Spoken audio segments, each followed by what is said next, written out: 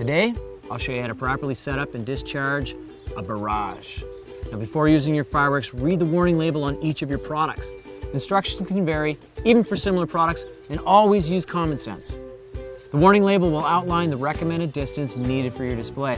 So select an area that's free of obstructions and make sure that your crowd stays well back. This device states that it needs to be buried 1/2 its length in sand or soil. So I prepared this wheelbarrow, filled it with sand. Bury it. Make sure that it's stable. Never put any body part over a firework. Peel back, fuse protection, let it at arm's length, and then retire to a safe distance. And remember to have fun, put safety first.